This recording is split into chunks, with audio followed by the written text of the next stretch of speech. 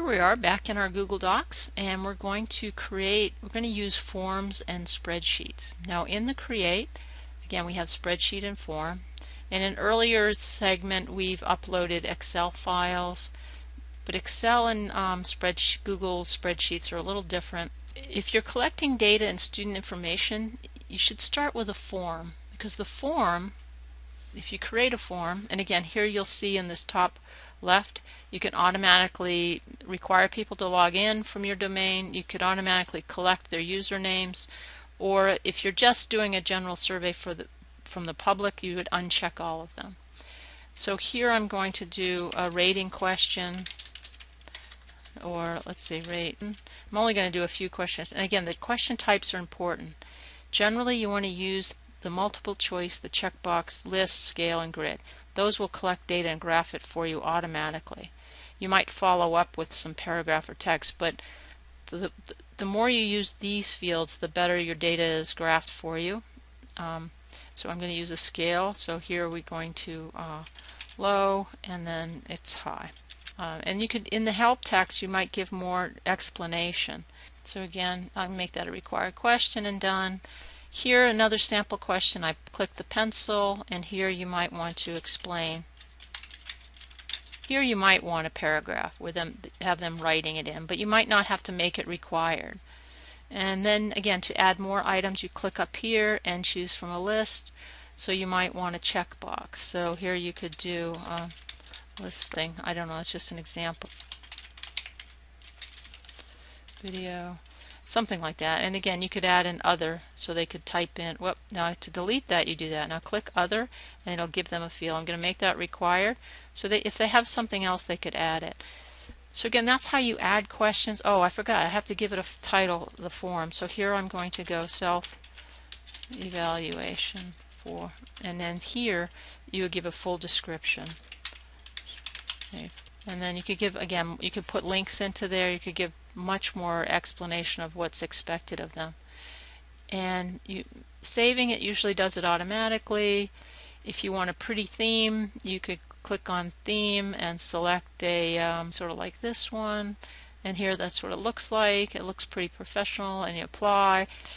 And even though I hit apply, I don't see it here, but when I email it or share it with others, so I'm going to email it right from here. And again, this is pulling up usernames from this Google Apps account. Or say I didn't want to email, I would go to, and once I close it, okay, where is it? It actually goes right to my Google Docs. I could find it by going owned by me, and now I'm going to star it so I can find it later, or I'm going to actually put it into a collection for, I'm just going to stick it for now. I'm going to click sample collection. Now if I open that, that form is not here.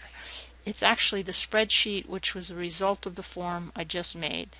If I want to edit the form, I'll click up here, form, edit the form. And I can make more changes, I can add more questions. The only thing you don't want to do is mess with these columns and move these around. If you do, it will break the link to the form that you just did. So the form dictates the columns and where they go. Now you can embed the form in a web page, go to the live form, or send the form. So if I click go to the live form, I could actually copy this address here, put that link on a website, or I could email it to people and they could fill it out. So I'm going to fill it out. So I'm signed in. It tells me, okay, it's collecting my username, and I'm going to rate my participation. I'm going to put 4, and I'm going to say, okay, I bet a lot, and research, and I might have say, okay, I presented. Now I'm going to submit. So now this is what the response they get, and you could edit that later, and when you edit the form, what comes up at the end.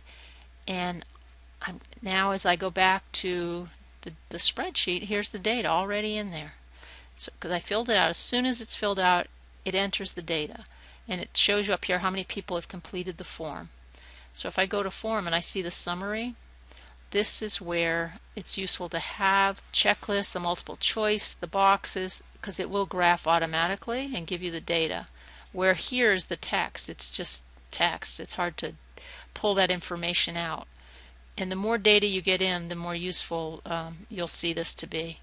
So you could copy this and paste that into a Google Doc for a nice presentation, or you could, just like in Excel, if you know how to use spreadsheets and data, you could create graphs for different sections of it. Here we go. There's not much data in here, so it doesn't look very good, but insert. So now I created a little graph, and I can either leave this on this page with the spreadsheet, or I could move it to its own sheet. So now here I've got the spreadsheet and the data. Here I've got a chart. And this chart will change as the data is added. Now another way to make a form and to use spreadsheets and forms is to create and go to the template. The template gallery is where people create spreadsheets, documents, and they share them for others to use. They're assured in a way that you're not editing the same one, but you're giving it as a template for people to use. Now here at the Central Vermont Basic Ed templates, no one has uploaded any. But if I go to Public Templates and I click on Forms, I can find some example forms, and you can preview them. And if you want to use them, here you could look Go Green.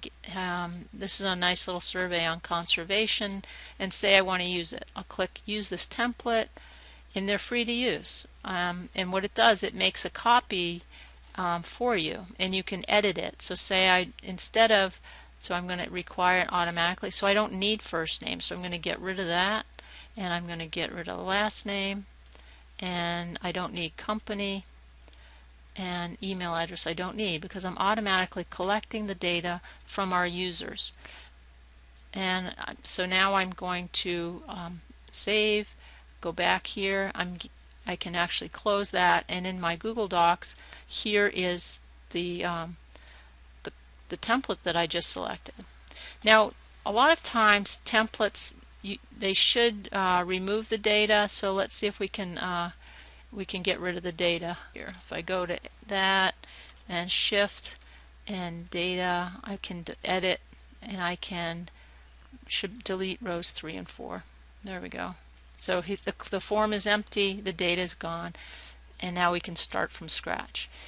And again, I can go to Form, I can edit the form, I can go to the live form, and I can share it with my users, or here I can go here and edit the form, and I don't like the theme, so I'm going to go to this theme and apply, and the garden theme, and then go back here, form, and now I can go to live form. Whoop, I got to refresh it. Here we go. So now I'm going to share this with my users, and they're going to fill it out. Template, I didn't have to do the work of creating it myself.